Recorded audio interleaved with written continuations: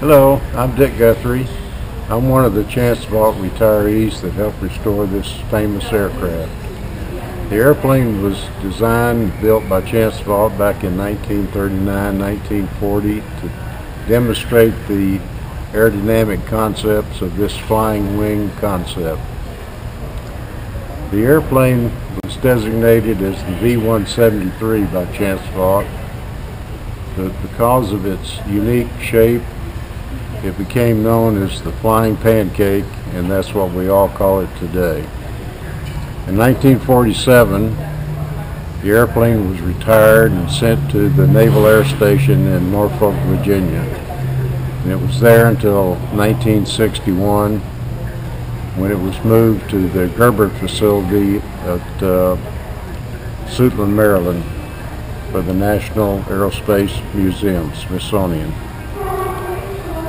After it was stored there for several years, one of the Chance Vought executives spotted the airplane in the storage facility there at Gerber and immediately started a conversation with the Smithsonian to let the Chance Vought retirees restore this airplane. That was in the year 2000. It took about 3 years for the Chance Vought executives to convince the Smithsonian that the retirees had the capability of safely moving the airplane to our facility in Grand Prairie, Texas, and that we had the people and the skills to restore this airplane to its original configuration. In 2003, the airplane was moved from Suitland, Maryland to the Grand Prairie facility in Texas, where the retirees took on the job of restoring this airplane. After the airplane had been in storage for so long, and a lot of that time it was stored in an outdoor facility, the airplane was in pretty bad shape. And for you to understand what it took to restore this airplane, I want to tell you a little bit about how it was constructed. The forward end of the airplane, all the nacelles for the propellers and the cockpit were all aluminum. The area next to the cockpit here is plywood. The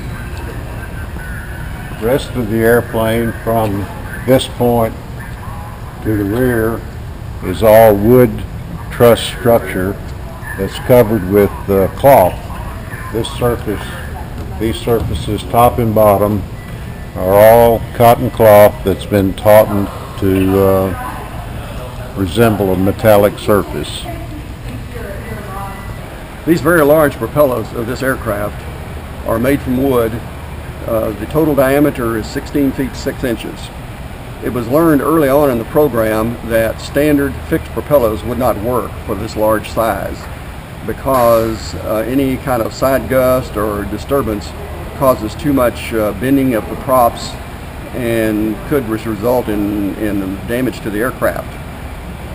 For that reason, these props are hinged, or in other words, they flap just like they do on a helicopter. Because they flap, you can't have them unrestricted flapping, so there are hydraulic flap dampers built into the hub of the aircraft. Of course, the propellers also have variable pitch, and this is controlled by the cockpit and also by a Hamilton Standard constant speed controller. The propellers have a flapping feature like helicopters. Watch this motion. But that flapping is hydraulically damped to keep it in control. The aircraft has large propellers because they are more efficient for this application. But because they are so large and each engine is 80 horsepower, the propeller speed has to be significantly reduced from engine speed. Behind the prop here, just inside the nacelle, there's a planetary gearbox that reduces engine speed to about reduces prop speed from engine speed about 1/6. In other words, a 6-to-1 reduction. So that in normal flight, the propellers are turning about 400 RPM while the engine's turning about 2,500 RPM. Because the V-173 is capable of very slow flight, it is very imperative that both propellers be providing the same thrust at all times. To make this happen, the two propellers are connected through the engines with a cross shaft. So this cross shaft makes sure that the propeller speed and the power to both propellers is always the same. Each engine, which are buried back in this area of the fuselage, each engine has a 90-degree gearbox, and it also has a sprag or a one-way clutch. So if an engine were to fail, that engine just drops out and you still get this equal but less power to both propellers. The cross shafting runs from the outboard gearbox to the engine, the other engine, and to the other gearbox, and it runs right behind the cockpit, right behind where the pilot sits. This V-173 Pancake aircraft is a flying qualities prototype for a later Navy fighter plane of the same concept, which would have been much more powerful and faster. This aircraft has two 80 horsepower Continental engines, which gave it a top speed of 138 miles an hour.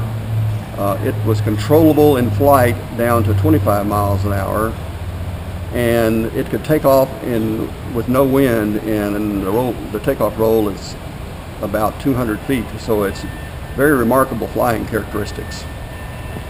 The XF-5U aircraft that was to have been built for the Navy was projected to have a top speed of around 460 miles an hour. The aircraft was the same size as this one, but it was much heavier, and it had two 1,350 horsepower radial engines, so it was somewhat of a beast. It was that high speed of 400-something miles an hour in 1942 that really interested the Navy. So this was the prototype to develop the flying quality characteristics for the later Navy fighter. The V-173 has a very light structure. Most of what you see is very light wood truss structure covered with cotton fabric and dope. The dry weight of the aircraft is 2,670 pounds. The typical flight weight was 3,050 pounds. That's of course with pilot and full fuel. This aircraft has two of these engines. They're Continental C-75 engines.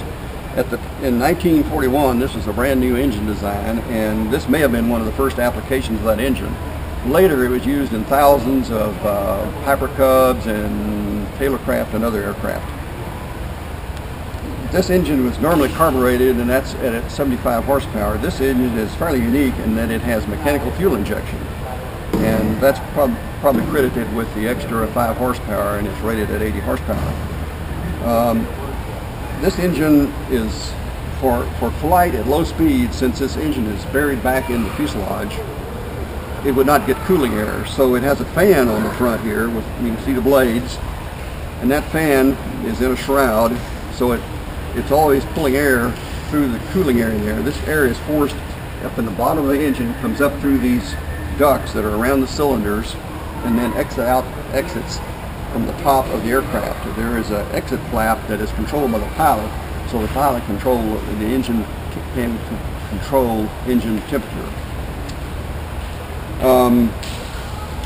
The engine is started by a pull handle. It's this handle right here, and to start the aircraft, there's a little door on each side that you open. This door, you reach up inside and grab this handle and pull it out, and then you give it a hard yank. This turns the engine 1/4 of a revolution. If you have the engine properly primed and the magnetos are on, then the engine would start. Each engine was installed through an access panel, as you will see back in this area here. And we have a small access panel here, which was actually used for access to the hand crank, which is the way this engine was started. So in order to start the engine, the access panel would be open. You would reach up, grab a hold of the hand crank, and give it a pull and hope that the engine started.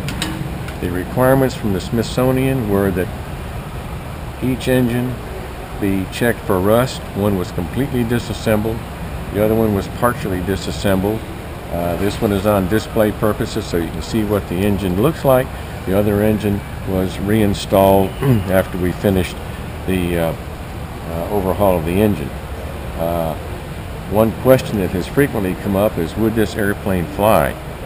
Number one, the Smithsonian had dictated that this airplane will not fly, and furthermore, the hydraulic lines and so forth that are in the engine or in the aircraft are basically those that were originally installed when the aircraft was built, somewhere around 1940. So obviously, if the airplane were to ever fly, you certainly would have to replace things like that, because as we found in the removal and installation of the engines, those were pretty brittle. So nevertheless, the engines were in really good shape, having considered that they were just in storage for so many years. But this is basically what powered the aircraft. So this engine on this side, on the left side of the airplane, had to be started first because the gearbox on that side has a centrifugal clutch. The centrifugal clutch allowed this engine on the left side to be started first without having to turn the whole propulsion system, the props in the other engine. Once this engine was started and warmed up at a lower RPM, then they could raise the RPM and it would engage the propellers and start turning the propellers and get the whole system going. Once the system is turning, now the right-hand engine, because of its one-way clutch, is not engaged with the system, and then you can go over to the right engine and use this pull handle and start that engine and warm it up. And when it comes up to speed, then its clutch locks up and it all is locked into one system. When the V-173 first arrived at Vought and was examined, the workers could find no battery. They thought there had to be a battery in there for an electrical system for the aircraft. There's a lot of electrical wiring in the aircraft. Further examination finally showed that the aircraft does not have an electrical system. The engine runs on magnetos, and all the engine sensors come off the engine without need of an additional electrical power. There is a large tachometer drive on the right-hand prop shaft, and it is my theory that was used as a generator to provide power for the various flight test instrumentation that was used in the aircraft at one time or another. We know from the flight test log that at one time they put a recording oscillograph into the airplane, probably to record, say, elevator angle position and that sort of thing. Pitch and roll control for this aircraft were provided by means of these elevators. The elevators is a coin term that's a combination of elevator and aileron. These provide both pitch control and roll control. For pitch control, the surfaces on both sides work together. For aileron control, they work in opposite directions. There is a mechanical linkage system under the cockpit, under the pilot seat, that does the mixing between pitch and roll for control. The original control surfaces were fixed surfaces like on most normal airplanes, where this was fixed and it had a controllable surface back here that was controlled by the pilot. It was quickly found in early flights that this produced heavy control forces and So they changed this to an all-moving surface where the whole surface pivots. And this is all connected by push rods to the cockpit. There is a control surface on the back, which is both a servo tab, which helps alleviate pilot force required, and it also is the pitch trim tab for the aircraft. And there's a mixing linkage that accomplishes that. These items sticking out on the front of the elevator are balance weights and are needed to make sure the surface is balanced for proper aerodynamic use. The V-173 has two vertical stabilizers with very large rudders. These are connected from the pilot's rudder pedals to the surfaces by a conventional cable and pulley system. Since this was a flight test airplane, the aircraft did not need a whole lot of fuel for these pretty small engines. Right behind the cockpit bulkhead, there are two cylindrical 10-gallon tanks for a total of 20 gallons of fuel in the aircraft. And the tanks are high enough that it's a strictly gravity feed to the bottom of the engines to the fuel injection units. So there is no fuel pump.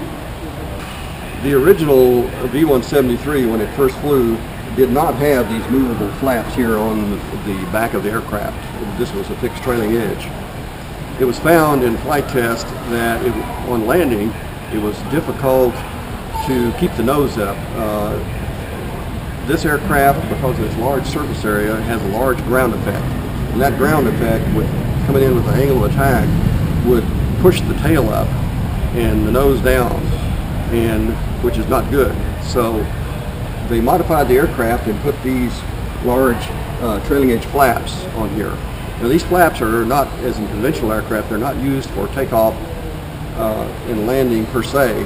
What they do, these in fact are automatically actuated by air pressure. Air pressure, when they get into ground effects, pushes the surfaces up, and it has counterbalance weights in there so that it will react at the right pressure. By allowing those surfaces to move up, it reduces the effect of lifting the tail, and it helps the pilot keep the nose of the aircraft up for landing.